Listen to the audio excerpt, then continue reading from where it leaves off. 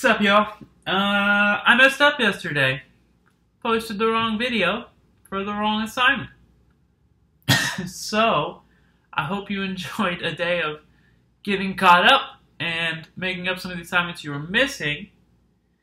Today I'm posting the right video with the right reading and the right everything. So, get it done. Okay? Daily Zoom conference at 11:30 today. As always, shout out to I'm not going to say your name out loud, but you know who you are. You won. I can't put it on YouTube. Won our virtual scavenger hunt yesterday. Yeah, it was a good day yesterday. Okay, so make sure we're getting caught up, getting our work done, getting everything turned in. Yeah. All right. Picking up where we left off on Monday, since Tuesday was messed up. Chapter 14. It is starting with Chase's perspective. Alright, here we go. My dad recently bought himself a souped-up Mustang with 400 horsepower, huge tires, and just enough of a defect in the muffler that it roars like a bulldozer. That's what he drives when he isn't in the Ambrosia electric truck. He won't be caught dead in Corinne's minivan. And, he assures me, when I'm 16, my first lesson will be behind the much-beloved wheel of the Stang.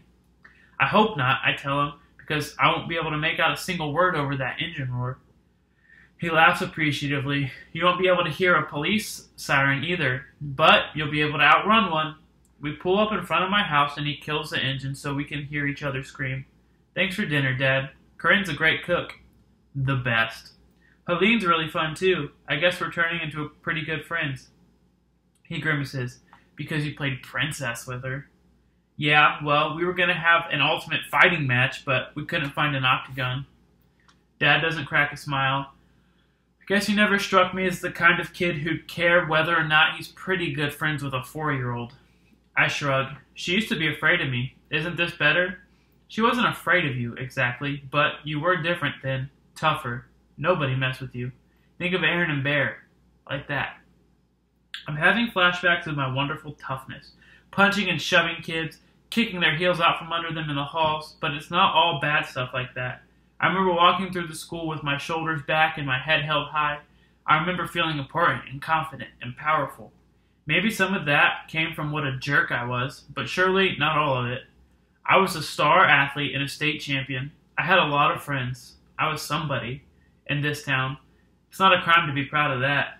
I reached for the door handle. Anyway, thanks again, Dad. One more thing, Champ, he says quickly.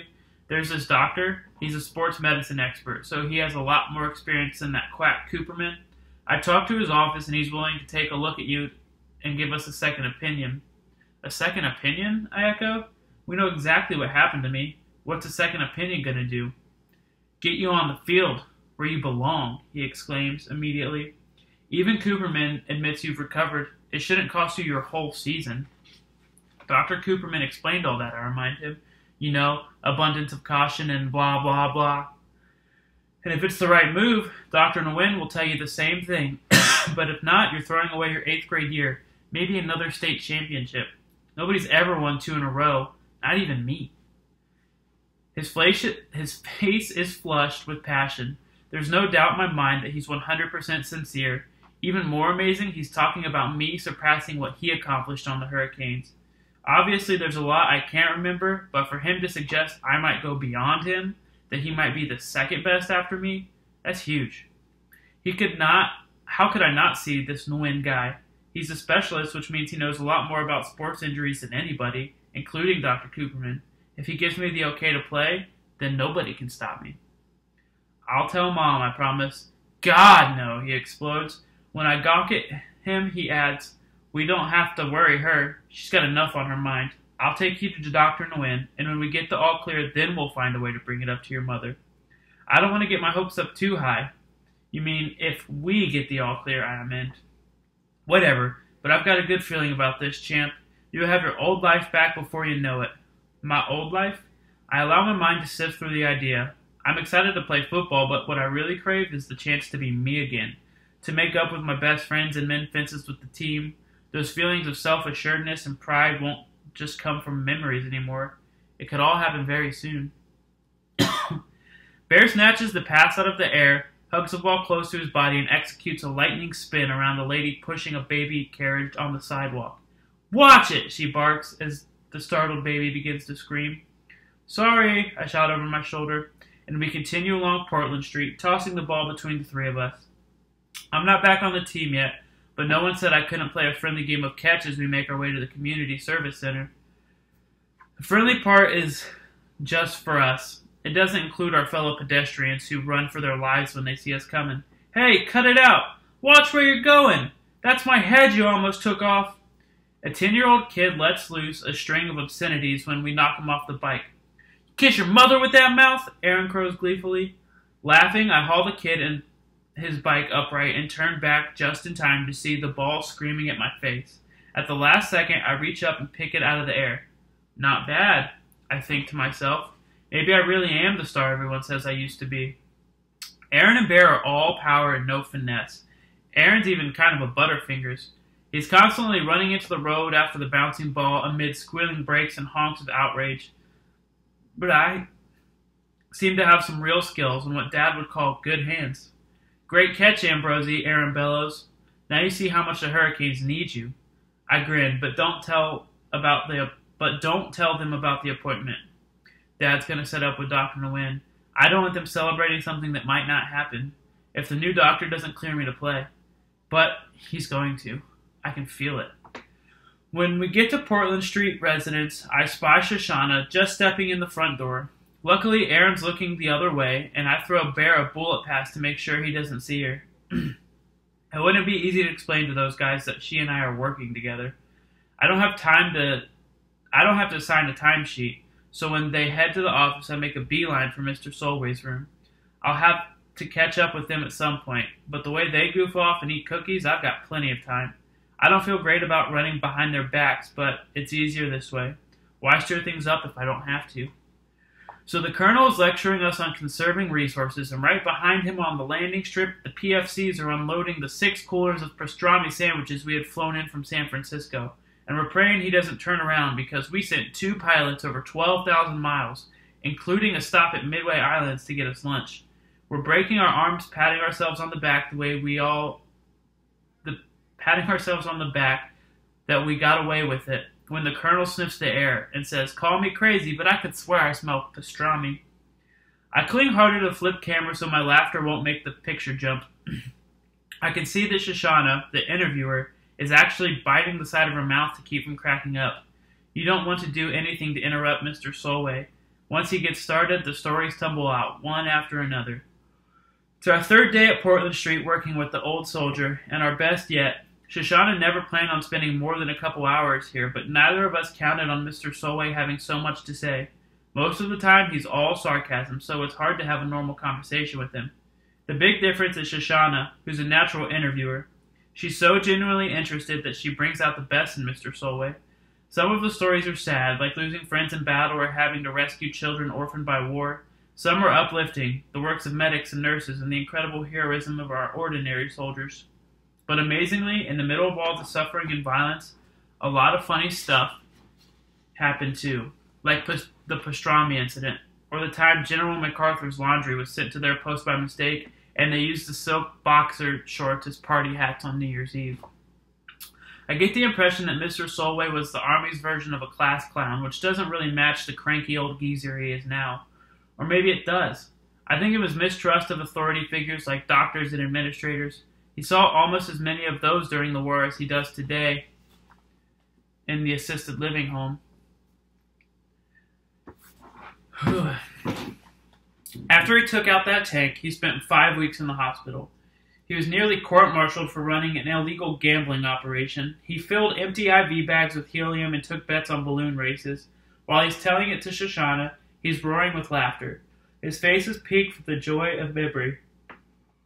I had $50 on the hot water bottle. That was a lot of money in those days, and this crazy Texan threw a hypodermic needle like a dart and brought me down 3 feet shy of the finish line. I've never been so mad at anybody in my life, but I paid up. At least I was going to until the MPs raided the game. Party poopers. Engrossed in the story, I nearly missed the twin gasps from the hall. I glanced over my shoulder to spy Aaron and Bear standing in the doorway, standing in bewilderment. Busted. Let's take a break, okay? I set down the camera and joined them outside. Oh my gosh, my neck won't crack. What gives, Bear demands. First, you come with us to community service when you don't even have to, and that's bad enough, but now you're making a movie out of the place? It's for Video Club. And with Shoshana Weber, Aaron cuts me off. Her stupid family got us sentenced to the Graybeard Motel. Maybe I'll try to make things right with her, I defend. Maybe if I help her with her project, the family would be more of a forgiving mood. Yeah, that'll work, Aaron snorts. Listen, man, you might not remember how much the Webers hate our guts, but I do. If it was up to them, we wouldn't be on community service. We'd be on death row. But hey, it's all good. If you want to spend your time with people who cursed the day you were born instead of your true friends, it's not like we can stop you. I'm torn. On the one hand, I'm not doing anything wrong. Still, I've kind of brought this on myself by covering up the fact that I'm working with Shoshana. Aaron looks honestly hurt, like I'm stabbing him in the back. And let's face it, he might be kind of right. After all, I didn't have to be so secretive about the video project. Bear chimes in. And all the Dumbledores in this place, why do you have to pal around with that one? If you're looking for relics, this place is like an all-you-can-eat buffet. Why him? We're interviewing him, I try to explain. He's the most interesting person here. The guy's a war hero. They stare at me like I've got cabbage for a head, though.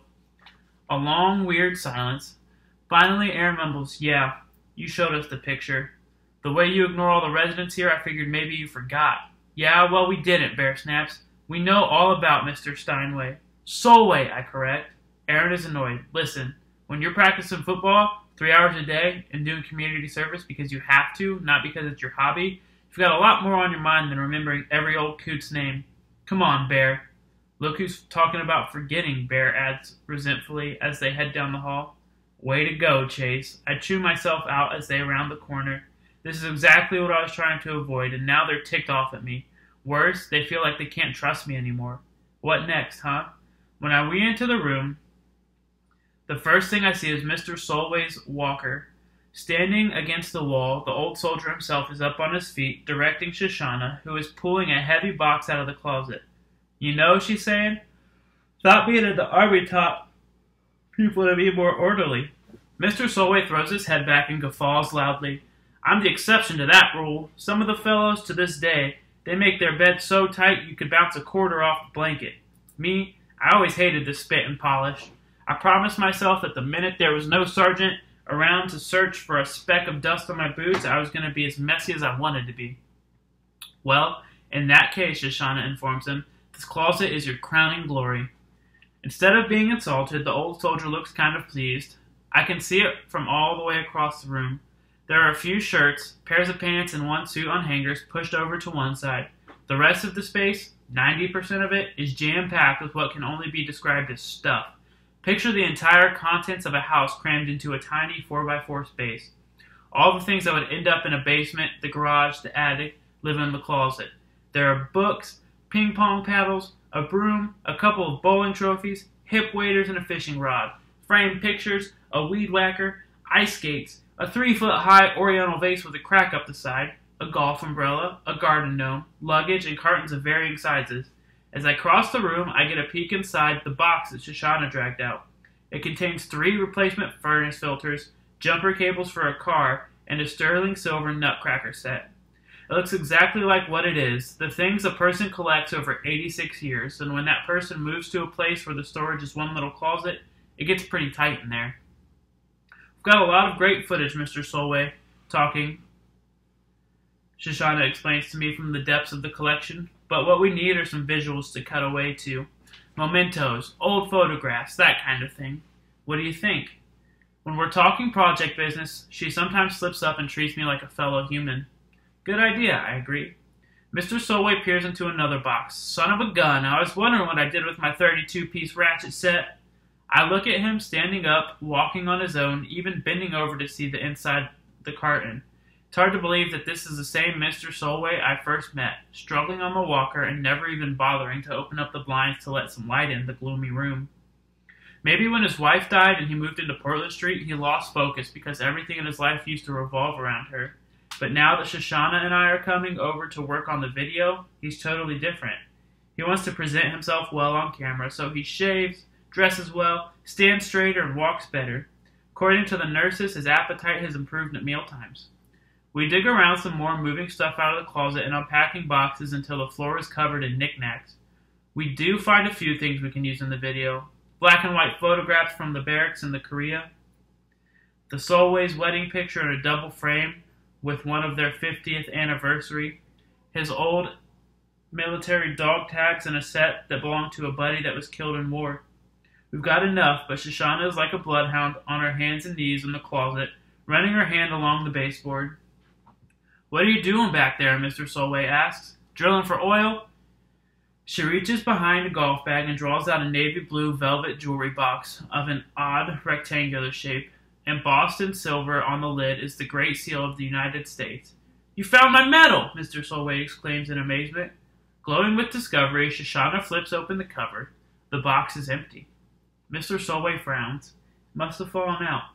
Shoshana and I give the closet floor a thorough inspection. No medal. "So," she asks a question. "Mr. Solway, when was the last time you wore your medal?" "In this place?" He's sarcastic.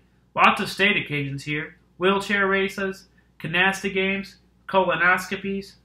"What about before that, before you moved here?" He casts out a wry grin. "I get you. What if the crazy old codger packed up the empty case for a medal he lost 20 years ago?" "No, don't apologize. It's a valid question." The answer is I never wore it.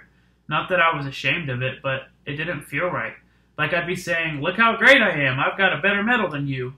Any dimwit can win a Purple Heart. My wife used to take it out once a year on Veterans Day, and when I refused to wear it, she'd polish it up and put it away again. Maybe one time she misplaced it. She was confused towards the end. It's possible. He retreats to his easy chair and sits in silence. Talking about his wife makes him sad. We quit filming early in order to leave our subject with his memories. "I love Mr. Solway, but he's pretty weird," Shoshana says as we cross the lobby heading for the exit.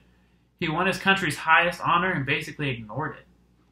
"People were different back then," I offer. "You know, more modest." "Yeah, sure, modest. But to take so little care that you don't even bother to open the case to see if the medal's still there, and then hide it in the back of your closet behind a golf bag, you've got to be a real oddball."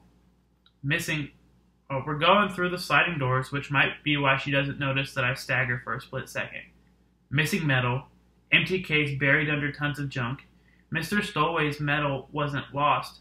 It was stolen. Somebody pocketed it and tossed the case where it would be hard to find. Who would do such a thing? There are plenty of possibilities.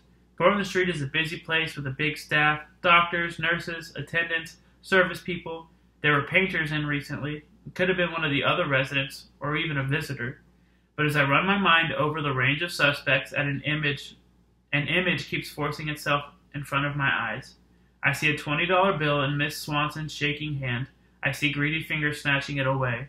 Bear and Aaron, gloating over the pizza it would buy. Of course, there's a big difference between $20 and the decoration awarded to a war hero in the honor of his bravery above and beyond the call of duty. But somebody greedy enough to take money from a confused old lady who thinks she's tipping room service? How could a guy like that pass up the chance to get his hands on something far more valuable? I turn pale because Shoshana regards me in concern. "Are you okay? You look like you're about to faceplant." "I'm fine." I'm so not fine, but I keep my mouth shut. What kind of friend am I that I instantly suspect Aaron and Bear of stealing Mr. Solway's medal? What kind of friends are they that it's so easy for me to believe they did it? Two hard questions followed by a third. What should I do now? Chapter 15. Brendan Espinoza. Of all the video clubs in the middle school, she has to walk into mine. The minute Kimberly Tooley showed up to Miss DeLeo's room, I was lost. Love at first sight. For me, unfortunately, not for her. I mean, she's in love all right, with Chase. A few months ago, it would have been easy for me to hate Chase, but he's a different person since the accident, and the more I get to know him, the more I like him. Now, what am I supposed to do? Hate someone I like because of pure jealousy?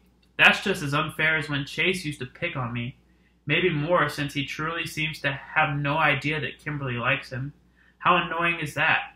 I'd lie down on railroad tracks for an ounce of her attention, and here's Chase, totally oblivious to the fact that she's practically drooling all over him. Exactly how hard did that kid fall on his head? So I've got Kimberly in my video club, okay? I don't own it, but I am the president. It's a golden opportunity for me to make an impression on her. And who's sucking all the air out of the room? Our rising star, Chase. I've got no one but myself to blame. I recruited him. I raved about his camera skills. When the others wanted to keep him out, I shouted them down. Slowly but surely, they all began to accept and appreciate him. Even Shoshana isn't quite so anti-Chase anymore. Their project on Mr. Solway is coming out fantastic. I've seen some of the footage, and it's going to blow the judges away. Their biggest problem is they're shooting so much great material that it's going to be impossible to figure out what to cut. And that opens an opportunity with Shoshana and Chase wrapped up in their war hero and others focused on the video yearbook. All I have to do is get Kimberly to work with me on a new clip for my YouTube. Then she'll start to see me as the famous YouTuber I'm destined to be. Not the 8th grade nerd she finds so much less interesting than Chase. It's foolproof. No, she says. Why not? I wheedle. It'll be a great chance for you to practice your camera work. Is it for the yearbook? It's way better. It's for YouTube. And your name will be right at the top as co-producer. No, she says again. In total desperation, I blurt, Chase is going to be there. The change is instant. Really? Guess what? She's in. Now all I have to do is convince Chase to sign on with us. Come to think of it, the purpose of this is to turn her off Chase and onto me. I don't think I'm going about it the right way. This whole romance thing is way more complicated than I anticipated. But when I approach Chase, he's not that enthusiastic either. You know I don't have a lot of free time, he tells me. Shoshana and I are really busy with Mr. Solway. I'm pleading now. You've got to help me out. Kimberly begged me to take her along, and you know how lousy she is with a camera. If you don't come, the whole video is going to be upside down. He sighs. All right, Brendan, I'll be there. But now the project is leaving a bad taste in my mouth. Luckily, I have an amazing idea. It's called Leaf Man. I know that Kimberly sees me starring in this. She'll be impressed. It could very well be the video that finally takes me viral. We meet in the park the next day after school. I've got everything we need. A morph suit, rollerblades, and 11 bottles of pancake syrup. I hand Kimberly camera 1 and Chase camera 2. Although I'm pretty sure Chase's footage will be the real video, anything usable Kimberly shoots will be a happy accident. I duck behind a tree and take out the morph suit. To my dismay, it's white. I specifically told my mom to get black. I'm going to look like a bowling pin in front of Kimberly, but it's too late to fix that now. I put on the suit and the rollerblades and glide back to Chase and Kimberly. All right, you guys, dump the syrup all over me. If the goal is to get Kimberly to notice me, mission accomplished. Why? She asks wide-eyed. I point to the far end of the park, to the giant mountain of leaves the gardeners have blown in the corner. I cover myself in sticky syrup and rollerblade down the hill into the leaves. When I come out, it's Leaf Man. I'm Leaf Man. All the leaves are going to be stuck to the syrup, see? And the video will be called Leaf Man. So, Chase takes pity on me. It's going to be awesome. He opens one of the bottles and pours a thick stream over my head. Even though the morph suit fabric, it feels gooey and gross. The things I do for my art. And Kimberly, of course, although that doesn't seem to be working too well. 11 bottles later, I'm covered in the stuff and starting to draw flies. All right, I say, let's do this. Confession, I'm not the greatest rollerblader in the world, and I can't get up the hill. I keep rolling back further than I make it forward. They have to haul me up to the top, Kimberly dragging me by my wrists and Chase pushing me from behind. We get some strange looks, although nowhere near the number we're bound to attract when we shoot the actual video. Production is put on hold for a few minutes while my camera people wash the stickiness off their hands and get into position by the leaf pile. At last, Chase flashes me the high sign, and I ease the weight off my foot brake and sense the slope starting to move me slowly forward. The slowly part doesn't last very long. The acceleration happens much faster than I expected. In a few seconds, I'm hurtling down the path at dizzying speed. Proper rollerblade form says I should crouch for better balance, but I'm too scared to bend my locked knees. I can actually feel the G-forces forming around the syrup on my face, and the syrup is going into thin streams. With a sinking heart, I realized that this video may go even more viral than I thought. Not as Leaf Man, but as kid breaks every bone and body in goo-drenched rollerblading stunt. Through a brownish film of syrup, I spot Kimberly and Chase on either side of the mountain of leaves. Flip cams pointed at me. At least, Chase's is pointed at me. Kimberly seems to be filming the air above my head. Then they're gone, and all I can see is the leaf pile barreling toward me. I hit the leaves and foof, and end up buried at least 4 feet inside the mountain before my momentum stops. I lie there for a moment, stunned, listening to the muffled sound of Chase laughing from the outside world. It takes a long time to fight my way out of the mess because a lot of the mess is coming up with me, stuck by the syrup to the morph suit. When I ripped leaves off my face, I can see that the pile is about a third as big as it was, and the sky is dancing with bellowing debris. As soon as I catch breath, I finish the script by thrusting my fist in the air and bellowing, "Leaf Man!" I never quite get the second syllable out because I'm bowled over by a golden retriever who climbs on top of me, licking the syrup. I can already hear the chorus of barking, and I know that every dog in the park is heading in my direction. At least they'll be keeping the flies at bay. I struggle up and try to skate away, but the wheels on my blades are jammed with syrup-soaked leaves. I take 3 clumsy steps forward before landing flat on my face, where I'm immediately buried under a canine swarm. I'm gratified to see that Chase is still filming, his hands steady even though he's doubled over in hilarity. "I don't get it," Kimberly says over the dog slurping. "Is this supposed to be funny?" The amazing thing is that after all this, I still like Kimberly just as much as before, maybe even more. Love isn't just blind, it's also totally stupid. Alright, y'all. That's where we're going to stop for today. Make sure you guys are answering those questions on Classroom. We need to make sure we're staying up to date with all of our assignments. Yeah, we're a little bit more than halfway through the book. So as we continue this journey of online learning, make sure we're keeping up with it. We're going to start Fish in a Tree after this book. So we'll have another book to go through together. Yeah, until then, get your assignments done. Check social studies. Check math and science. Check art and music if you're in those classes. And make sure you're keeping up with your BCO assignments, okay? All right, I'll see you all tomorrow.